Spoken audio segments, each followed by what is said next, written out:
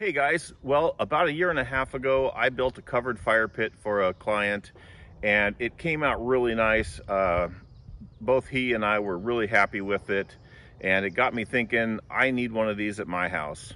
Last summer, I placed a bunch of dirt here and leveled it out and compacted it, kind of got a rough shape of where my pad was going to be. Over the past few months, I've been placing boulders. I've been bringing them home a trailer load at a time from work, and just kind of getting the earthwork done for my structure to sit on. Well, now I've got the layout set up and it's time to start milling some timbers. Now I'm going to be using logs that were harvested after the wildfires last summer. My goal is to make timbers that you can't go out to the store and buy. I want people to look at this thing and say, wow. Welcome to part one of my fire pit build. Let's go mill some logs.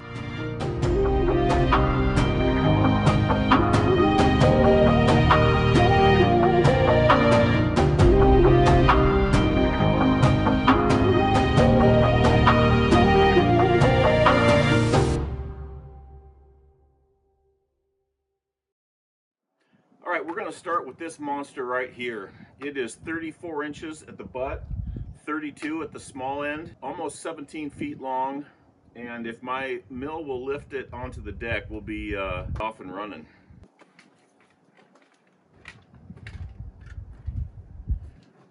Oh, yeah.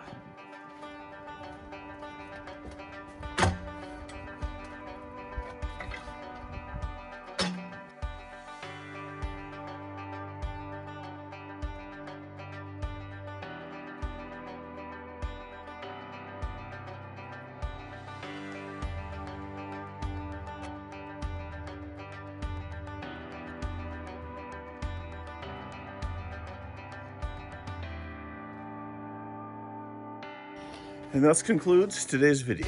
Thanks for watching. Well, with a little bit of love from the John Deere, I was able to get it rolled over to the lifting arms, but big surprise, the lifting arms won't lift it. I don't need this thing to be 17 feet long. I'm going to cut 2 or 3 feet off of this butt end because it's too big anyways. 34 inches is two inches over the maximum size that the saw can break down. It's doable, but it's a lot of monkeying around, so I'm going to lop a little bit off of this and see if we can get it up on the deck.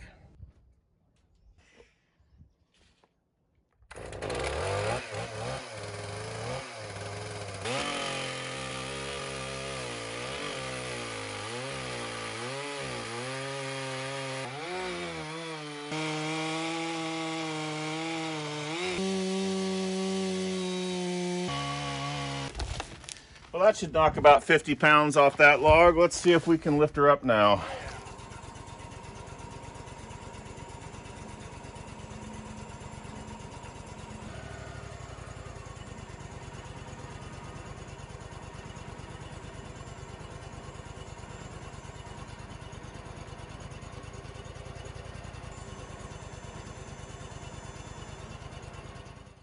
And one thing that's really critical when you're working with giant logs like this is to make sure that each of the feet under your sawed mill deck are equally supported. Big log like this will tweak the bed frame if you don't have equal support under all of the feet. So first thing I did was go around and put shims in and do whatever I had to do to make sure that each one of these feet under the sawmill were equally supported.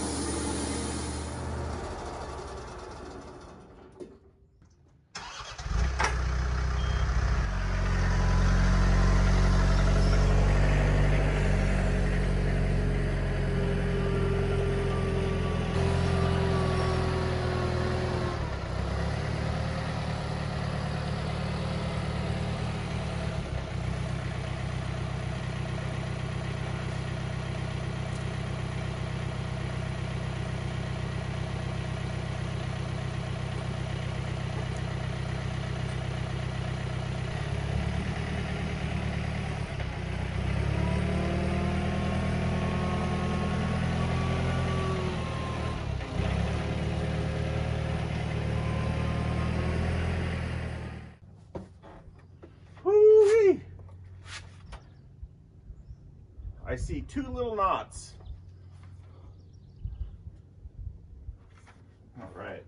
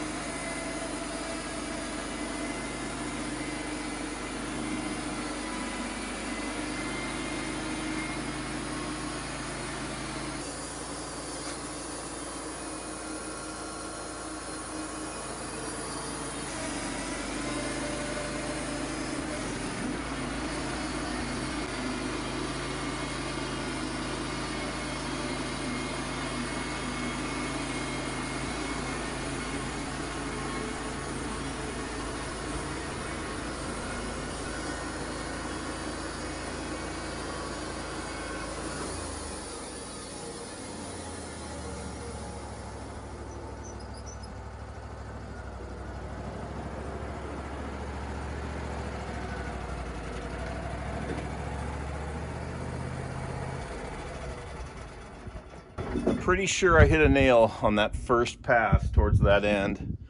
We'll see what the cut quality is.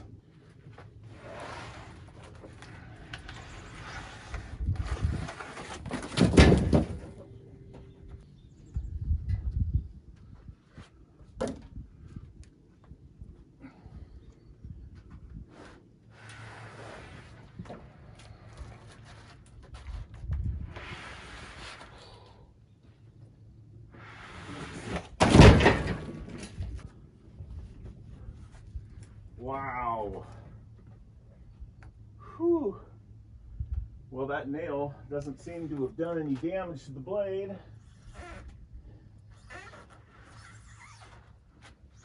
I got a couple little dips on these knots. I think I might switch out the blade. Hey guys, I hope you're enjoying the video so far. It's almost the end of May. It's time for Olight's May sale. This month they're featuring the 4-function O bulb in purple.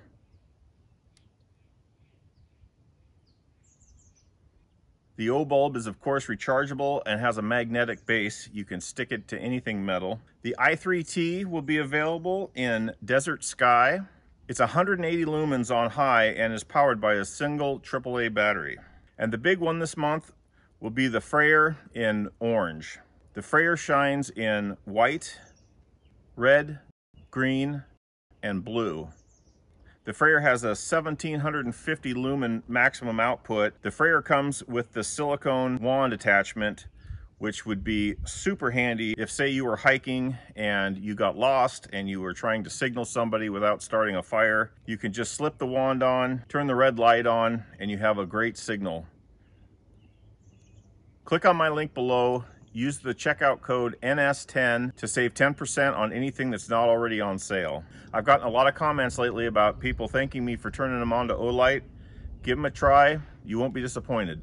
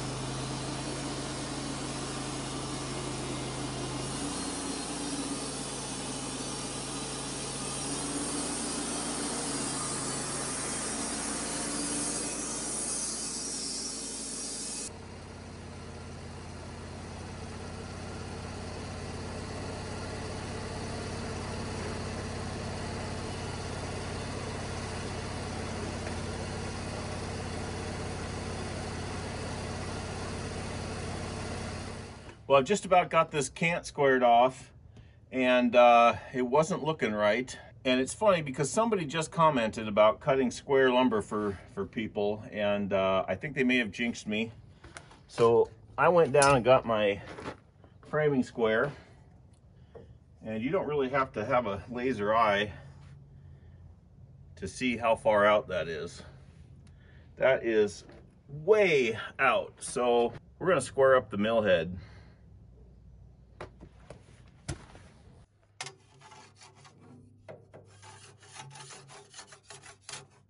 Now, unfortunately, because of the size of the cant up there, I can't measure down to the deck from the blade to the deck, so I'm gonna have to knock the cant back off to the loading arms.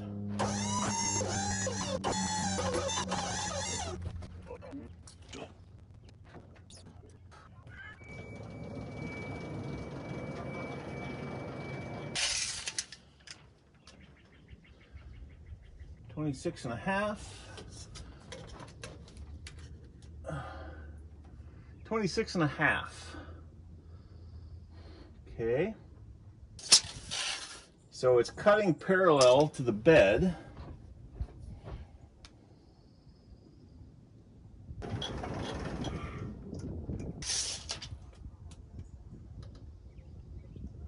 Six and a half. So I'm cutting parallel to this bunk. This one is right on this side. On this side, it's about a 1/4 inch low. This one is, it's right here, and it's about an 1/8 of an inch low on this side, which would make sense. These two take a lot of abuse from the logs coming on. Easy adjustment. That one is back to totally square. So now I got to figure out why my side cuts aren't square. I'm going to check my dogs for square.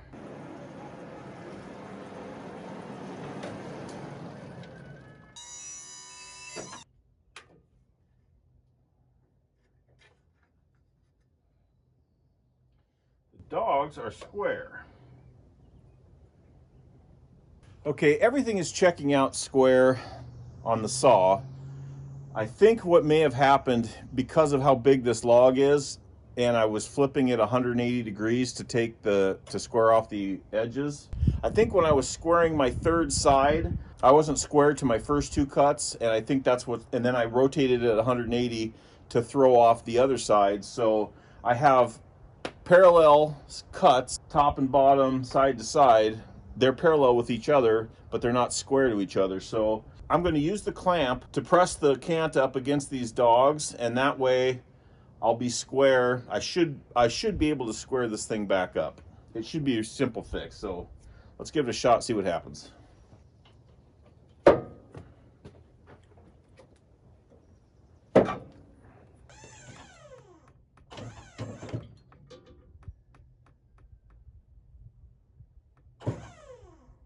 Now I'll be taking a wedge off of this, and if it's square to this cut and this cut, we should be back in business. Let's see what happens.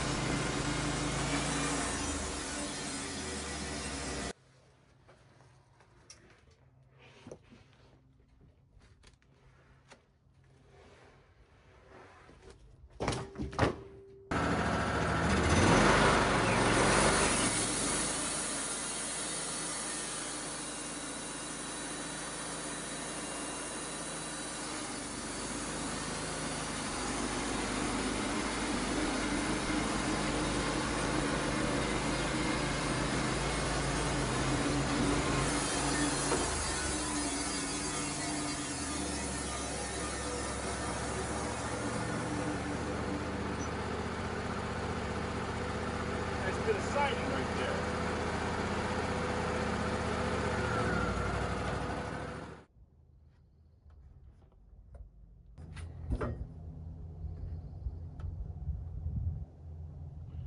It's pretty darn close.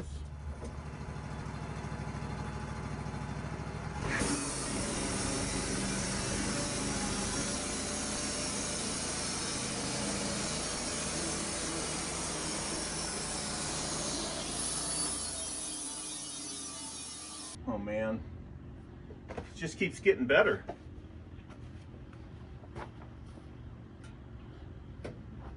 Oh, not any lighter though.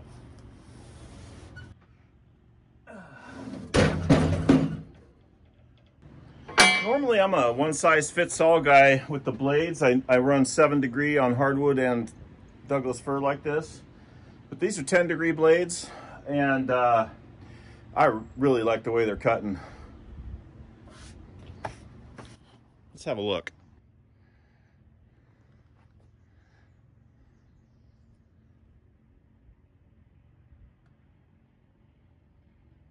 This thing is dead flat, 25 inches wide. Man,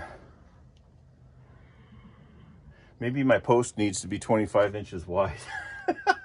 I'd never be able to get it set up, but man, that sure looks cool. All right, let's get this rotated up and finished off. Well, a week and a half has passed since that last clip you just watched. I've been up helping my neighbors get their place ready for their mobile home to be delivered this week. If you saw my last video, first of all, I appreciate it. Ton of great comments. I appreciate all of you that have commented, and I'm trying to get responded to everyone. But little spoiler alert, if you look in the top right hand corner of your screen, you'll see something coming up in the next video or two. But I'm going to get back to my Douglas Fir here for my project and get this thing up on the internet.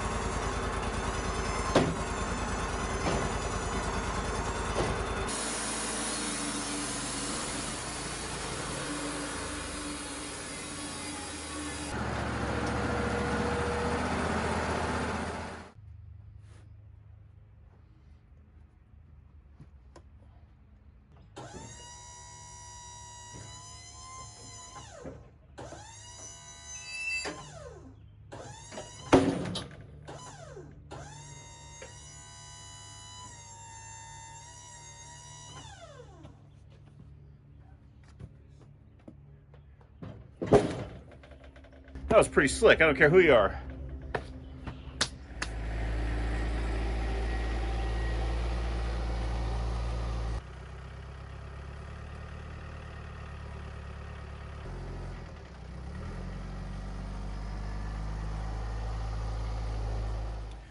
Well, out of this first log, I ended up with some really nice 6x10s, a couple of mostly 6x8s.